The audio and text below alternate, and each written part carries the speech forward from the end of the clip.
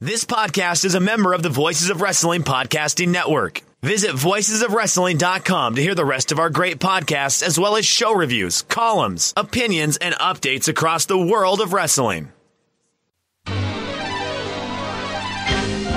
Hello, everybody, and welcome to another edition of Wrestlenomics Radio.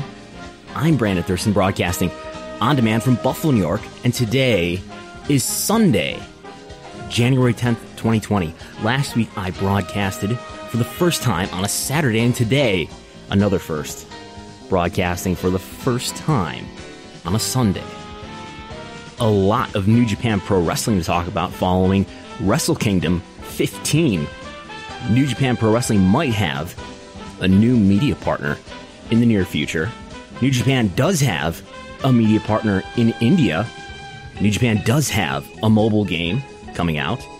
And the latest news about Major League Baseball's TV rights fees negotiations might tell us something about the outlook of future wrestling media rights fees. Oliver Luck has been countersued by Vince McMahon. The WWE India show appears to be on its way.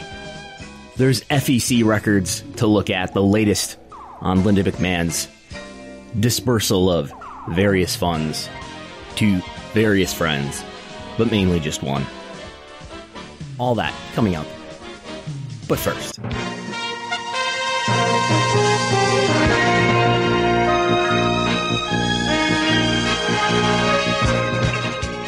a pro wrestling television viewership update. The big lead this week, WWE Raw pulled its biggest audience since WrestleMania for a special Legends Night episode. WWE Raw beat WWE SmackDown, which happened on Friday, in total audience for the first time in at least a year, maybe going back to before SmackDown was on the Fox network. Monday Night Raw, the leading wrestling television program this week.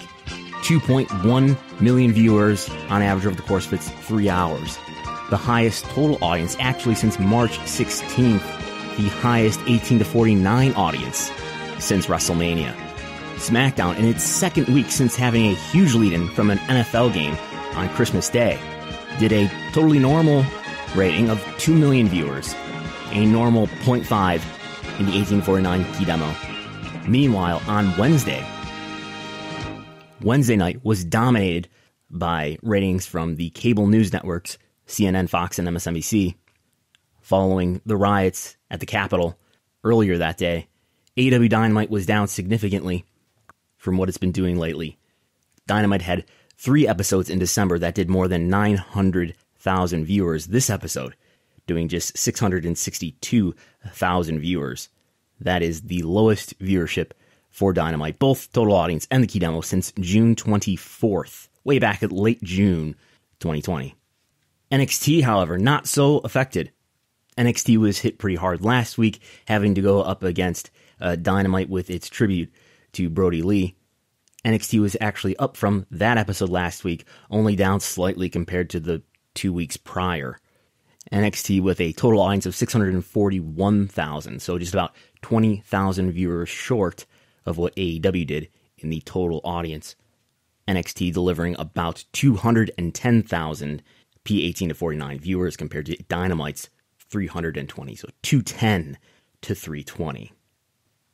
This information, as always, courtesy of ShowBuzzDaily.com.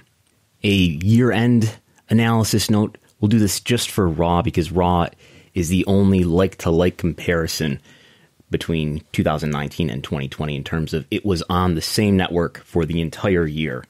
That is not the case with SmackDown, Dynamite, or NXT, or even Impact for that matter. NXT and Dynamite only started in the fall of 2019. SmackDown started on Fox in the fall of 2019, but Raw was on the USA Network for the entirety of 2019 and 2020.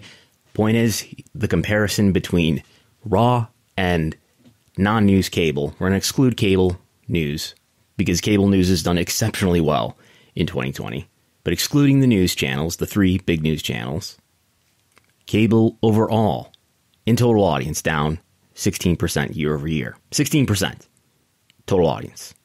18 to 49 audience, down 24%. So it's down 16%, down 24%. What did Raw do in comparison to that?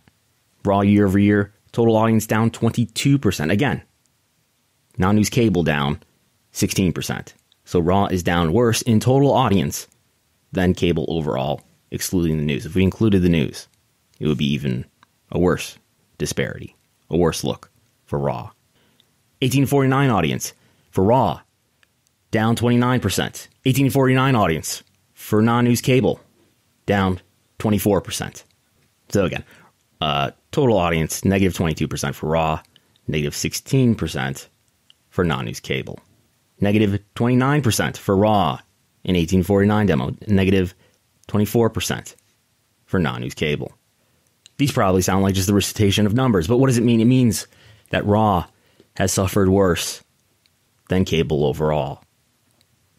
I'm focusing on cable because all this data is extracted from Showbuzz Daily, and I have extracted the data. Actually, Matt Schroeder has extracted for me the data from Showbuzz Daily, and we have only the cable because that's the stuff that they put in the text on the webpage itself. They do report broadcast as well, but that's reported only in the form of an image, and I have not yet figured out how to extract that data.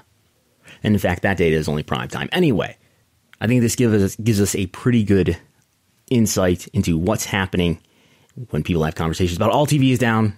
I've spoken about that many times here. Just additional confirmation that Raw seems to be doing worse than TV overall. A greatly improved number, however, this week with Legends Night. 2.1 million viewers compared to the 1.5 to 1.8 that they've been doing over the last 4 weeks. The following weeks will show whether that special episode on this past Monday helped retain or encourage any viewers into the future. I think it'll be a hard read into Q1. Viewership is usually up a little bit versus Q4. Q4 is challenged by going against the NFL and it being a holiday time. But if you look back at the Raw 25 episode back on January 22nd, 2018, that did a huge rating. Basically a 60% increase over what they had been doing in the prior 4 weeks. That episode was followed by a number of episodes of Raw that did better than the episodes before it, the Raw 25 special. And again, all of this is leading into Royal Rumble time and getting closer to WrestleMania time. But we'll certainly watch what Raw viewership does in the weeks to come. So that's enough about media companies like WWE and All Elite Wrestling for now. And we'll move on to talk about a live event company, New Japan Pro Wrestling. New Japan Pro Wrestling is still getting the majority of their revenue. But it looks like New Japan may be getting more into the media business.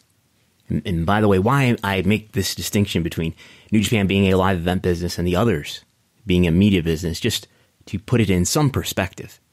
If New Japan had a TV deal only to the level of what AEW's current US TV deal is, New Japan Pro Wrestling would almost double its annual revenues. Almost double, because AEW's US TV rights deal, we know, has an average annual value of about $44 million, and New Japan in its last non-COVID fiscal year made about $50 million in revenue overall over its entire business. So during Wrestle Kingdom 15, in the broadcast on January 4th, there was a very short clip played that was toned in purple and had some wrestling highlights, and then had a text on the screen that says, NJPW hits TV in America and UK soon. That follows Dave Meltzer's report from the previous day, saying that New Japan was very close to an English language television deal. So it seems like an announcement will be made relatively soon. Just my opinion, it seems the likeliest destination would be the Roku channel, and probably not a linear TV cable network. Of course, New Japan previously was on Access, which is now the home of Impact Wrestling. New Japan left Access at the end of 2019. So Roku would add up to me because you're talking about America and the UK, and the Roku channel is available in the US, the UK, and Canada. So what is the Roku channel? It is one of what they call the FASTs, another acronym. FAST, F-A-S-T, which stands for Free ad-supported streaming television.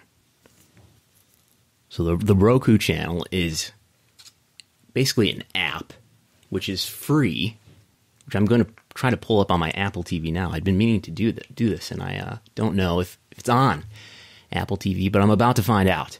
But it's a streaming app where you can watch movies on demand, and there also seems to be a linear element. Linear element, what does that mean? It basically means that there is a live TV stream. And it does not appear that there is a Roku app on Apple TV, but I understand you can AirPlay it if you happen to have an iPhone or iPad. Other things that are in the FAST category are Philo and Tubi. I think Tubi is owned by Fox. But this would allow people to reach New Japan Pro Wrestling on a wide basis if they chose to. I don't know that it's the same value as being on a cable network that is within people's cable systems and on the guide that people are scrolling through. This, if you're on a network or a platform, I guess I'm more comfortable saying, like Roku, you really have to seek it out, and the likelihood of coming across it are far less. Yet on the other hand, if you're on Roku, anybody can access you, as opposed to being on Access, which is only in some cable homes. So I'm not confident whether this is better or worse than being on a network like Access. But for all I know, they'll announce a set of linear TV cable network deals in the US and UK, but I would be surprised. But in India, New Japan put out a press release on the 7th saying that they do have a TV deal in India with Eurosport. Eurosport was formerly known as D-Sport, and it is a component of Discovery. Eurosport is currently airing Impact Wrestling as well. The press release says that broadcasts were slated to begin on the 9th, that is yesterday to my present, broadcasting January 9th, 2021 from 6 p.m. India Standard Time, with weekly episodes to telecast every Saturday and Sunday at 6 p.m. onward. According to the press release, Eurosport India broadcasts across India, Pakistan, Bangladesh, Maldives, Nepal, Afghanistan, and Bhutan. According to a pretty old article from 2018, that's the newest piece of information I can find. From 2018, this is from IndianTelevision.com, says that D-Sport was available in 110 million homes. There are about 3 that is in India. So I don't know if that includes the other regions as well at this point or not. But anyway, if it's still in roughly 110 million homes, that's about a third of Indian homes. There's about 300 million households in the country of India. So the thing about coverage, that's about a third. For some frame of reference, that's roughly the portion of household coverage that a network like Access has in the United States. In terms of revenue, I have no idea how much it might be worth, but India is for WWE is its second biggest TV market, surpassing the United Kingdom in recent years. So this could be the beginning of New Japan starting to bring in more media revenue. And New Japan also announced during Night 1 of Wrestle Kingdom that they are introducing a new mobile game, Strong Spirits, that will be available on smartphones worldwide sometime this year. And there is a great video featuring Tetsuya Naito and Bushi Road president Takaki Kidani seeming to reignite their feud and as they introduced this game, with some great facial expressions from Kidani there. And then in the world of media rights fees, there's some news related to Major League Baseball this week that may help us understand the future value of wrestling media rights fees, which now drive the majority of the revenue for both WWE and AEW. In a report from Ken Rosenthal with The Athletic, this is from Friday, he writes, Major League Baseball, after negotiating significant increases in most of its recent contracts with Fox Sports and Turner, is bracing for a reduction on a deal it is nearing with ESPN, according to sources with knowledge of the situation, end quote.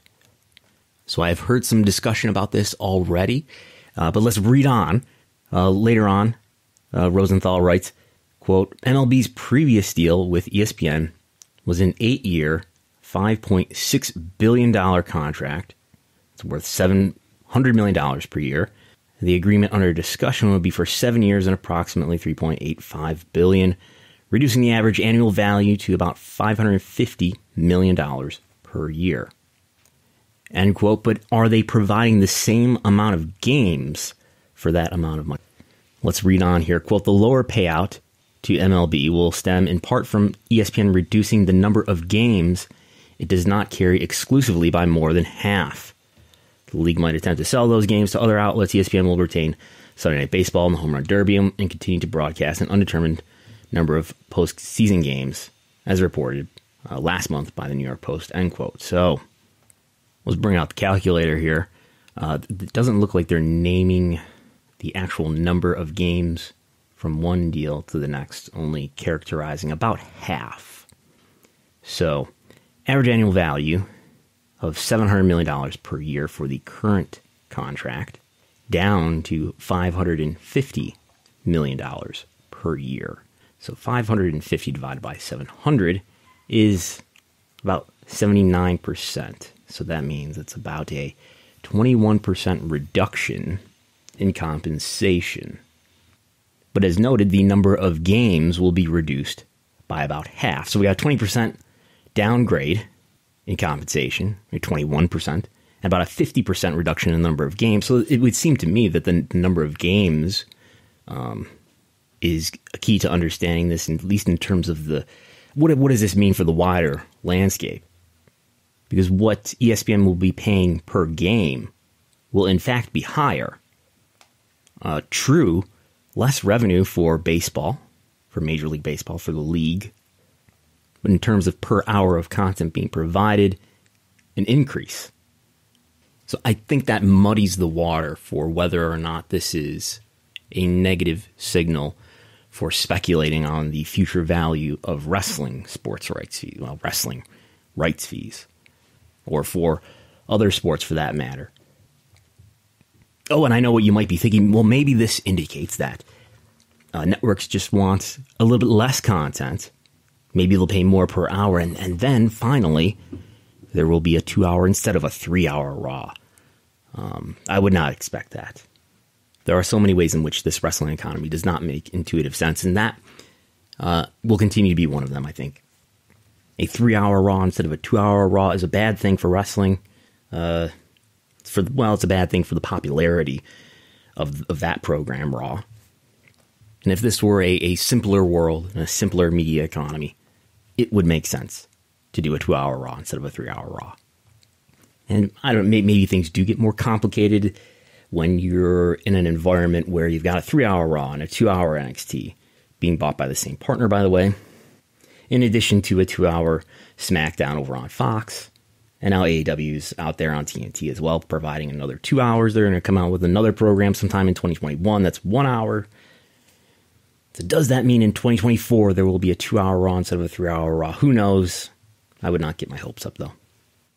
And back in October, I wrote about how there are 3 metrics that will determine the future of the pro wrestling business, and one of those is the P1849 daily rank. In other words, it's the position of your viewership relative to that of other programming. Even if your viewership is on the decline, your rank among the others is important. Raw ranking really highly on Mondays. AEW not quite as highly, but ranking pretty high in the top 10 usually. In cable, in the demo, on Wednesday. NXT usually in the lower area of the top 50 on cable on Wednesday. And SmackDown, of course, is on broadcast on Friday nights, but is often the most viewed program in primetime broadcast in the key demo. But anyway, your ranking relative to other programming. Number 2, the value of other sports properties, especially the second-tier sports properties. So I would classify Major League Baseball as first tier, along with the NFL, NBA, and NHL. So we should watch those closely and watch other sports that are not among those top 4 team sports closely, as well as the proportional delivery of your hours of P18 to 49 viewership. So Raw still making up almost the majority of that, partly due to its length of 3 hours. But these deals in the sports media rights world, we will continue to monitor as time goes on for any hints that they may tell us about what the future deals will be for WWE and AEW, whose negotiations will probably start sometime in 2022, next year. I can say next year now. With deals, at least for WWE, getting done maybe around the middle of 2023, and those deals expiring in the fall of 2024.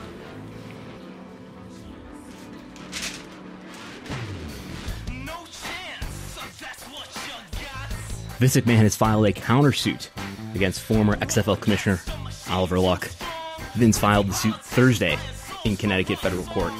Vince claims that Luck defied his orders when it came to hiring league personnel and said that Luck essentially abandoned his duties when the COVID-19 pandemic forced the league to suspend play in mid-March. Luck had earlier sued McMahon in April for wrongful termination, just 1 week after Vince had fired him. Luck looking to recover $23.8 million that he claims Vince owes him. Vince claims that Luck did not listen to him when it came to signing NFL wide receiver Antonio Callaway. As you may remember, Vince emphasized that the XFL would include only, quote, quality football players with good character, end quote. Callaway had been suspended from the Browns for 10 games for violating the NFL's substance abuse policy, and was suspended before that in 2017 after felony charges of credit card fraud. Callaway eventually had a knee injury before the season even started, and that resulted in the league having to pay him workers' comp. And this caused the XFL to be unable to fire him without paying the original signing bonus, worth more than $120,000. Vince claims in the suit that Luck knowingly and deliberately deceived me repeatedly. Vince is looking to recover $572,792.10, which would pay for Callaway's contract and workers' compensation owed him, and Luck's personal compensation between March 14th and April 9th, the time during which Vince claims that Oliver Luck abandoned the XFL. Luck's attorneys told in an email to The Athletic that this is just an attempt for McMahon to deflect from the fact that he owes Oliver Luck $24 million. Vince also had issues with Luck pursuing other players, including former Pittsburgh Steelers wide receiver Martavius Bryant, who was banned from the university where his XFL team was playing because of a 2016 sexual assault charge. Vince also has separate declarations confirming his accounts from former XFL president Jeffrey Pollock and Tampa Bay Vipers head coach Mark Tretzman. There was apparently additional drama between Vince and Oliver Luck over Johnny Manziel, a Heisman Trophy winner and quarterback who had a brief run with the Cleveland Browns. Manziel never played for the XFL, but there were reports that the XFL was looking at signing him.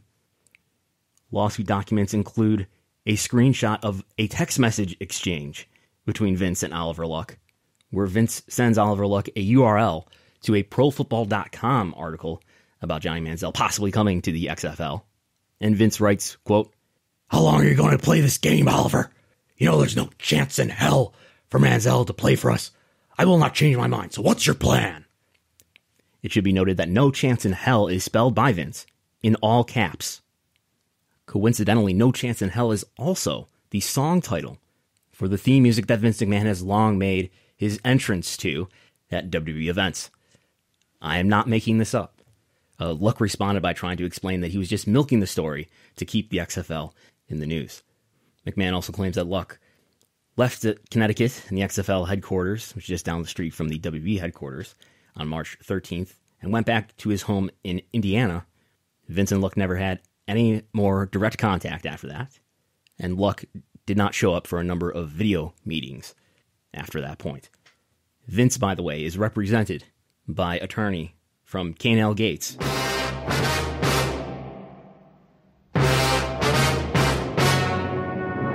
Jerry McDivitt. And Q4 filings have been published by the Federal Election Commission at fec.gov. Among the largest individual single contributions in the entire Q4 period was from Linda E. McMahon of Connecticut with a $10 million contribution to the pro-Trump super PAC America First Action Incorporated, a political action committee which Linda McMahon herself is, or I don't know, was the chair of. Linda McMahon contributed an additional $155,600 to other committees during Q4. The $10 million contribution to America First Action is by far her largest single contribution ever. Her total contributions to America First Action come to $15.7 million. Since 2016, she's contributed an additional $7.7 million to other Trump political action committees, bringing her total contributions to various Trump-affiliated political action committees to $23.4 million. To be exact, $23,385,044, or just over $23 million. Other especially large contributions from public figures who are associated with wrestling companies. Chris Jericho, also known as Chris Irvine, contributed certainly at least $19,200. $19,200 with $8,660 going to the Trump campaign, $5,740 going to the Republican National Committee, and $4,800 going to the Trump Make America Great Again Committee. There are additional redundant entries in the FEC record under either Chris Jericho or Chris Irvine, but it looks like those could be errors that made it appear that he may have been contributing as much as $38,400, but it looks like it's probably half that, $19,200. It's worth noting Jericho has made comments on Twitter casting doubt on the legitimacy of the presidential election. He has hosted multiple political candidates on his podcast, including Donald Trump Jr. and Andrew Yang. And a recent episode of his podcast touched on COVID-19 conspiracies and other conspiracies. He has also claimed publicly that he is not a political person. Shahid Khan, who is the owner of the Jacksonville Jaguars, various other businesses, and was instrumental in facilitating the startup of All Elite Wrestling. Shahid Khan is also the father of AEW President and CEO Tony Khan. Shahid Khan contributed $5,000 to the Senate Georgia Battleground Fund. Those contributions made in December to the pro-Republican Party Joint Fundraising Committee. And you may be aware, in the state of Georgia, there was a runoff for both U.S. Senate seats. And that election just happened this past Tuesday. People often ask if there are other records of contributions from various other people in the professional wrestling industry. There are a number of records from different people in major wrestling companies, most of them very small contributions. There are no contributions that I have seen that are new in 2020 that come from many of the key players or key executives in major wrestling companies who you may have in mind. Linda McMahon is a former WWE executive. She has no current corporate role with WWE.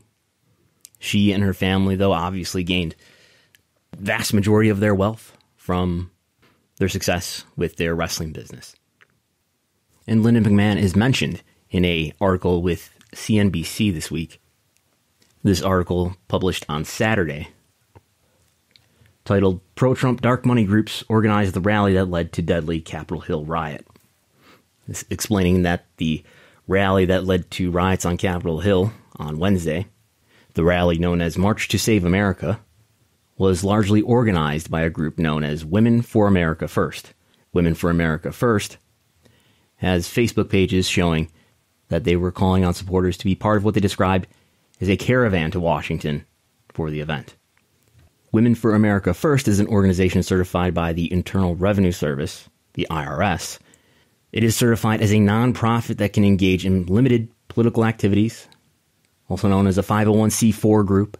These groups, the CNBC article notes, are known as dark money organizations because they do not publicly disclose who their donors are. So there's a lot of America First stuff happening here, which makes this confusing. There's 3 America First named organizations here. So there's Women for America First. That is chaired by someone named Amy Kremer. Amy Kremer. So that's Women for America First. Then there's America First Action, which we've known for a long time that Linda McMahon is the chairwoman of. And then there's a third organization, also chaired by Linda McMahon, called America First Policies. America First Policies and Women for America First are both 501c4, basically dark money groups that do not disclose who their donors are. America First Policies in 2019, in a filing, disclosed that it raised over $30 million.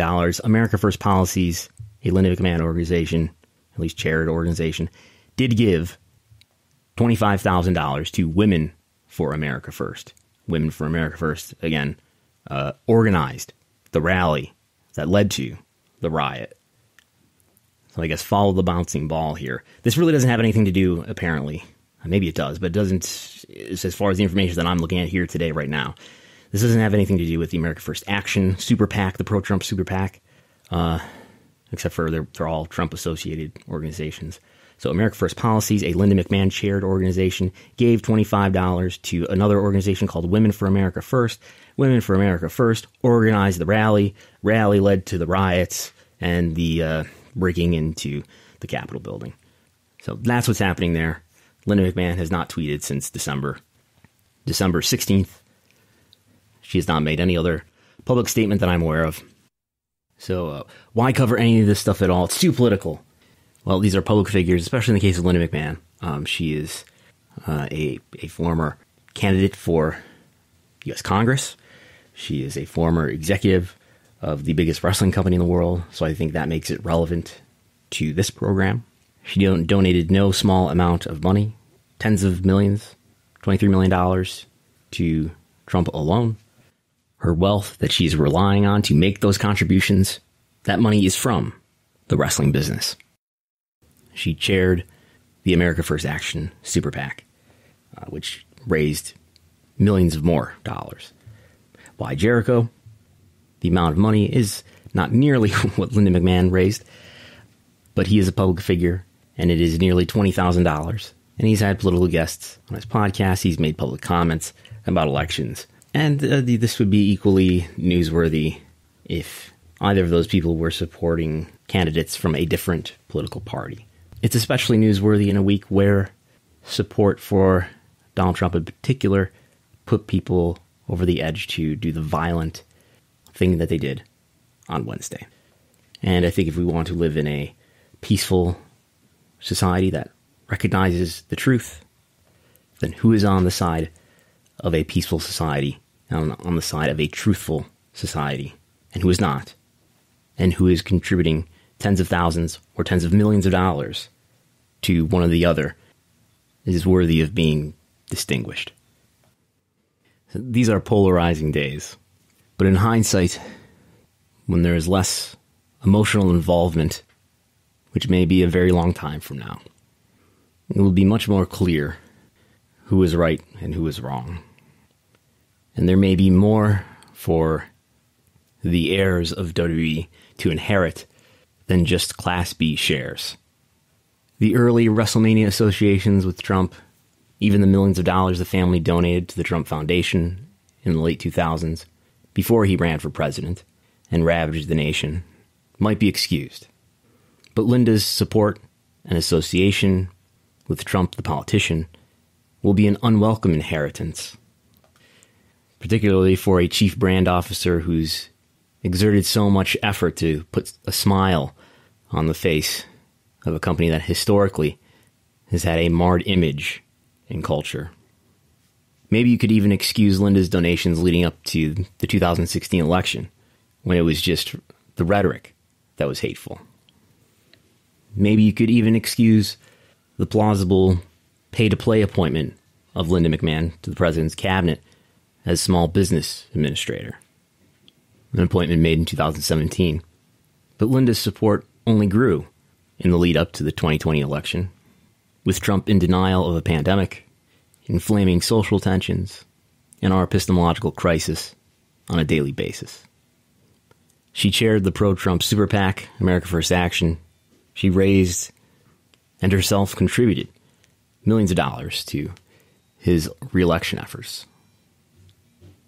In hindsight, not next month or next year, but years from now, the Trump years will be memorialized in documentaries and books as the darkest times in the lives of most Americans who lived through them. And maybe there are more dark years still to come. There's a great deal of polarization today. About a third of the country is bound to their grievance they feel he represents. But for now, much to the contrary of some of the well-intentioned rhetoric, this is who we are. Seeing the faces of the people who were in Washington, D.C. on Wednesday, seeing the things that they were expressing and how they were expressing it, I feel like I grew up with those people. I grew up in one of the whitest suburbs between Buffalo and Niagara Falls. I saw those people there. I saw them at school and later in the military. I saw those people in my own family. I still do. We are prone to conspiracies and cynical thinking, prone to a story that makes us the victim and absolves us from blame. That was the case before there was any social media or smartphones. We were primed to be this way, just waiting for the right set of circumstances. But I don't know if things are going to get better or if they're going to get a lot worse. And the flood of information that will allow us to believe whatever feels good in the short term to believe, and the economic incentives of the ad economy seem greatly opposed to healing. So, I haven't got much more. Oh, by the way, WWE announced this past week that they will be doing an India Superstar Spectacle, seeming to confirm what John Pollock and I reported about an India program, perhaps even an NXT India program sometime happening in 2021. But certainly an India Superstar Spectacle, WWE announced, is on its way. And that will be airing on 10 Sports. But I continue to work on the 2020 full year report. Hopefully I'll get that out sometime around the end of the month. I've been creating timelines and just been collecting a lot of the data, collecting the YouTube view data this week, collecting social media follower data. I've got Google web search data in here already. I've got a net promoter score, I can now say, will be making its debut in the report with an original survey with a more random sample than I have surveyed in the past. Surveying not just people who follow Wrestlenomics or who are willing to share the Wrestlenomics survey for me, but collecting responses exclusively through a Facebook ad. There may have been some organic sharing secondary to that ad, but that was the primary way that over 500 responses were collected among major English-speaking countries. So the results of that will be coming up in the full year report. I think there's a lot of really interesting information to be gotten from those results. But I continue to work on the report. It's up to 30 pages right now. It's probably going to be quite longer than that. I haven't even started really writing any insight, opinion stuff for that yet. Just collecting the facts still. So thanks to the Place to Be Nation Main Event Podcast for having me on as a guest, and the Pro Wrestling Illustrated PWI Podcast for having me on as a guest this week also. And I was on in the United Kingdom with Alex and Will of TalkSport. I think I was on like terrestrial radio in the United Kingdom for a brief, like 10-minute, I don't know if it was even 10 minutes, I don't know, for a segment. So you can check that all out if you just can't get enough of Wrestlenomics talk. If you think this program is so good that you want to pay for it, go to patreon.com/Wrestlenomics. All the patrons will be getting the full year 2020 report when it's done as part of their monthly support, $5 a month, patreon.com/Wrestlenomics. You can follow Wrestlenomics everywhere at Wrestlenomics, including Twitter, if your account still exists. You can follow me at Brandon Thurston, and I'm Brandon Thurston. I will talk to you next time.